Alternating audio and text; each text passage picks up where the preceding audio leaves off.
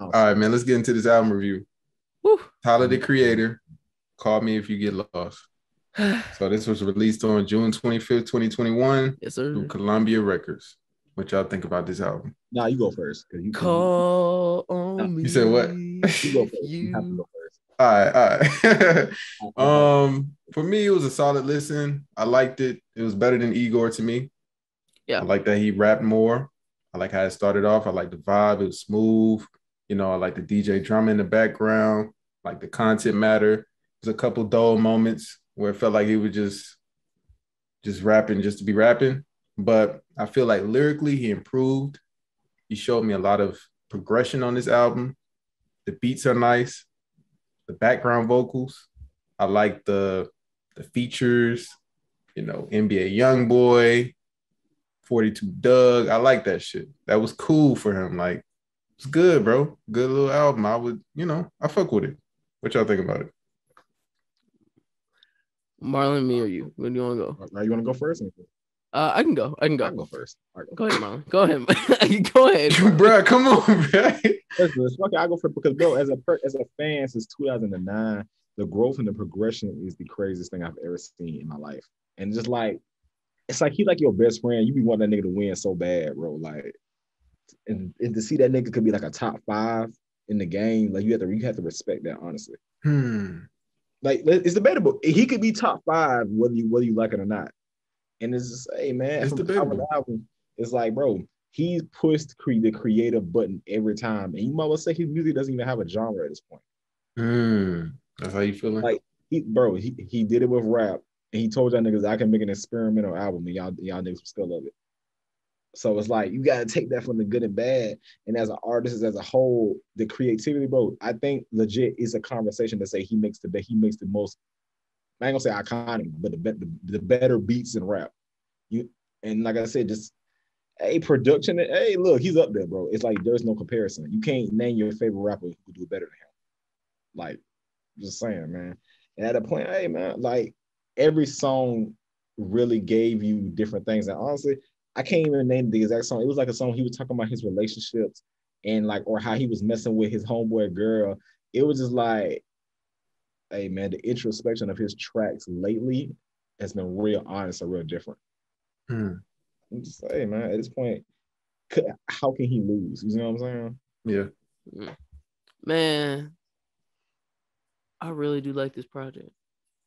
Like, how would you hate this project? Like, yeah, you really can't hate this one. Like, you can't, I just like how that first part in the beginning, it's like sun's beaming, then the beat just kind of drop it, and it's just like, dang. I'm so impressed by the use of DJ drama. DJ drama sounded perfect on this album. Like, at first, like when I heard Lumberjack, when it came out a single, like, okay, he got DJ drama, it's just gonna be on one song. But then to have DJ drama on there almost as like a narrator and like a guide on like the train, like of this album. Hey, bro, because like, if you all saw like the videos, like he's sitting on the train, the black brown sugar salmon or whatever it was.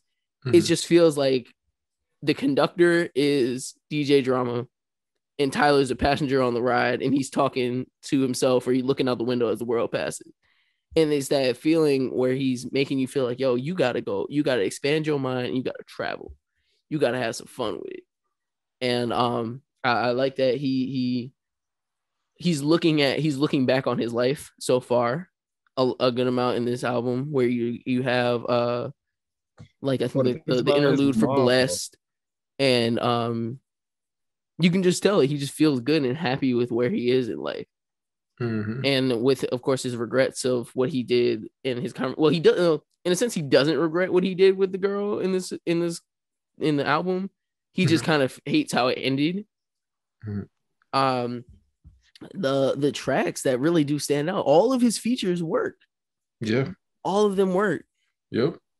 From all of our DJ drama stuff, I will say one of my favorite songs on there is Lemonhead. 42 Doug. When that man came in, bro, you hear the whistle. It sounds like a nuke about to fall in on the track, and he just kind of lands, and it's just like, yo, why is 42 Doug on here, and why does he sound so good? And every time the beat kind of like stops, it feels like he's switching gears, and he just wants to keep it going. Lumberjack, we already know, was good. He was in his bag on that shit, boy. Yeah, he was like, yo, I gotta rap on this. I'm gonna do this. And then he just did his BET performance, which was really cool with like the whole stage being torn apart, and it's a lot of stuff. As we know, like on all Tyler projects, track 10 is always a 2-part song. So we have like Sweet, it's called Sweet, and then the other side is I Thought You Wanted to Dance. I don't like it. Yeah, I don't like it either. I didn't get what he trying to do with it. Yeah, so before we even got on and started recording, I was just telling Ben I felt like I've heard it before. Like I feel like Thundercat could have done something like this. I feel that Steve Lacy could have done something like this. And he, like, I feel like it just really felt like something that I could have heard or I've already heard. That was the only feature that was wasted. That Brent Faiyaz feature was wasted right there. I didn't even. Bro, I'm listening to that song hella times. I still cannot find. That's what I'm saying. I was telling about it. I don't even know where he was on that song. Yeah. It's and even like the second half of that song, it's just like I don't like this. No. Like nobody understands the direction of that song. It's like, bro, what was you trying to tell niggas? Like, I don't get it. Like, no, for real. Like we're trying to. I Thought You Wanted to Dance. It's okay of a song. Like it's not like that's what brings the album down like a point for me. Was just that song. It was just like I don't like this. It was like one of them Igor throwaways if you think about it. It could have been on Igor. I could have seen it on there.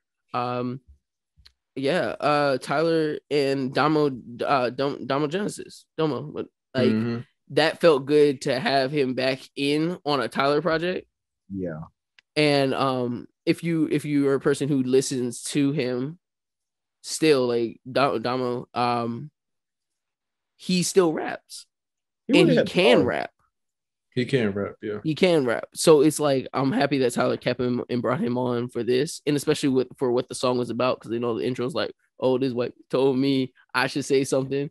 Tyler don't say nothing, and he's like, yeah, man. He talks about that, like, and he's like, yeah, I feel like from the stuff that he says in the song, he's like, y'all might view me as a coon, but he's like, bro, I don't have the answers, and I'm not gonna add my extra input into this if I don't need to. That's really deep. Yeah, he was like, yo, y'all might call me a coon or whatever it is, but this is how I see it, and I'm not gonna really add more. There's the talks of religion again on there. Before I look for Tyler for like political opinions though, like what real input could you get from him? Yeah, super fans look for Tyler and for his opinions. The song with Lil Uzi Vert and Pharrell.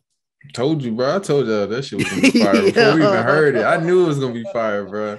I knew that shit was gonna be fire. Like that joke was hard. That Uzi verse was crazy on that beat. That shit was nasty, boy. I was like, that's it right there. The skirt, and then he just kind of come in. He was like, "Yo, I like this."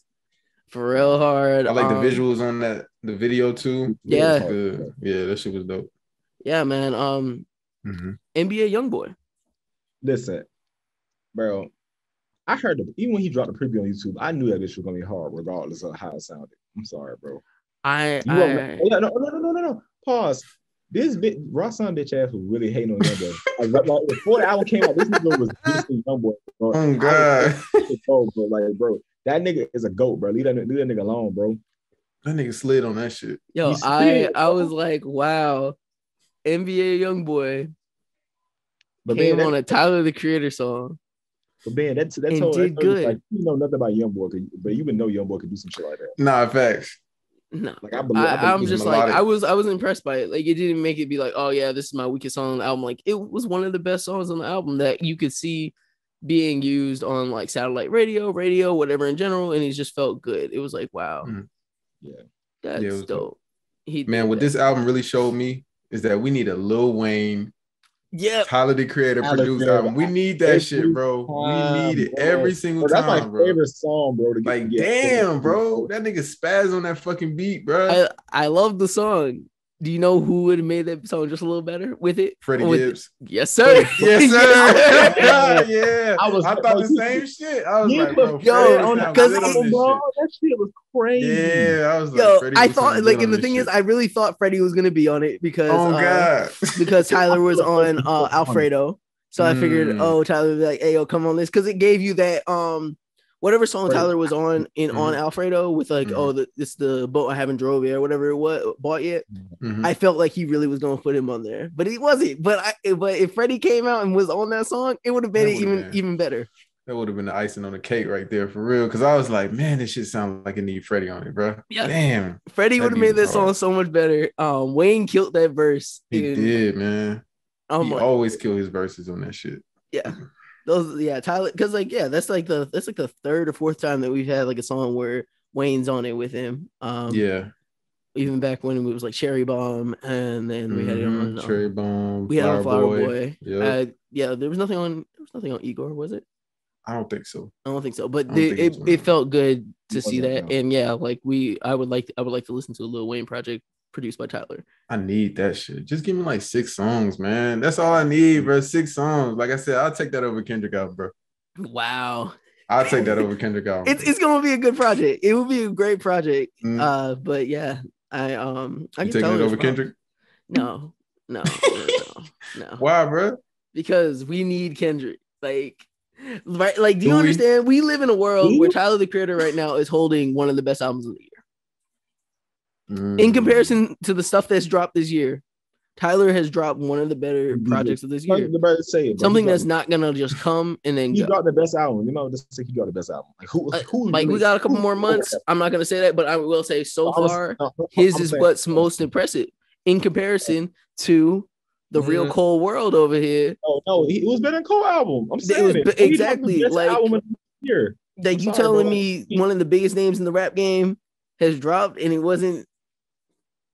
You can't even be like, oh yeah, it's not crazy how niggas switch up, boy. It's crazy how y'all niggas switch up, bro. Is it really? Y'all niggas fucking with that Cole album, but stop acting like, bro. I'm not saying it isn't. Look, yo, with that Cole album, bro. In a comparison, is Cole album better than Tyler's? Tyler ain't dropped yet. Is Cole album better than Tyler the Creator right now? Ben, no, it's not. Right, not even close. No, we live in a world where Tyler can create a better album than Cole right now. I've been said that shit. I said it was all right. I've been said it was all right. Okay. So on a scale of 1 to 10, what do you give Call Me If You Get Lost? I give it a 7. 7? Damn. 9.5? Damn, man. A 7? Yeah. I give it a 9. So you think it's one of his best albums? Yeah. Out of the last it's in the top 3? It's like it's like top 3 for him. Definitely the top 3, bro. I'm sorry. Yeah, bro. Like if you give it, because like Tyler's best album is Wolf. Yeah, Wolf. Whoa. Yeah, Wolf. Yeah, Wolf. Yeah. It's Wolf. It's Wolf. Then it's What's his best album then? What's his best album? It was Flower Boy, his best album. No, Flower Boy's number 2. Yeah, we'll put Flower Boy paid the bills for that nigga. I'm sorry, but Flower Boy, which is fine, but it's Wolf. It's Wolf, then Flower Boy, then this right now. Wolf is like 4 on the list, bro. Like this is like number 3 for him. Like it's not bad. Is 4 on the list for you, bro? I really can go Flower Boy, Call Me If You Get Lost, Igor, then like Wolf.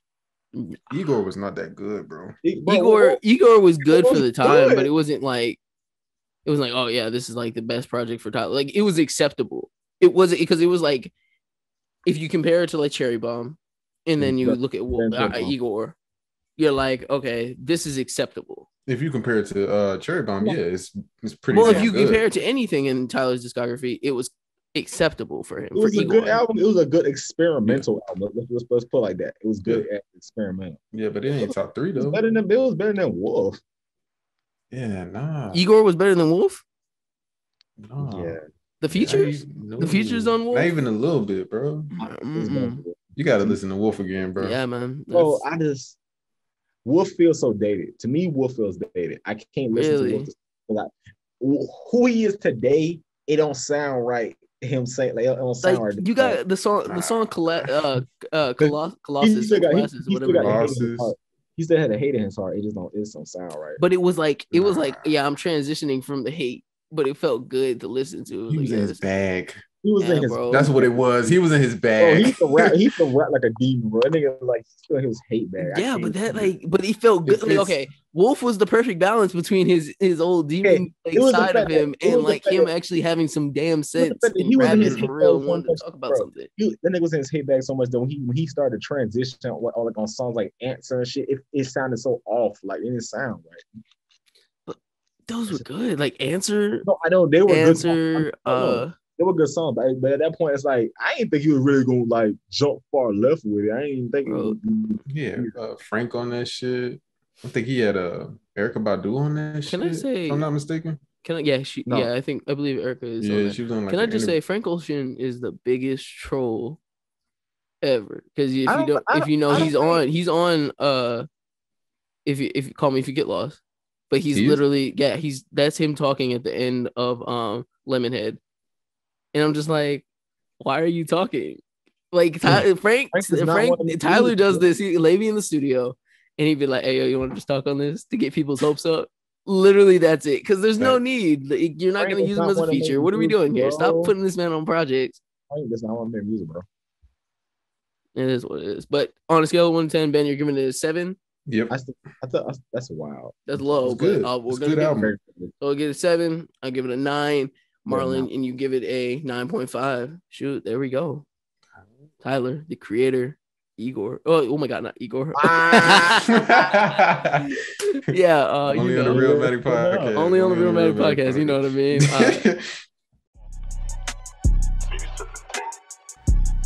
Thanks for watching. Hit the subscribe button to check out more videos.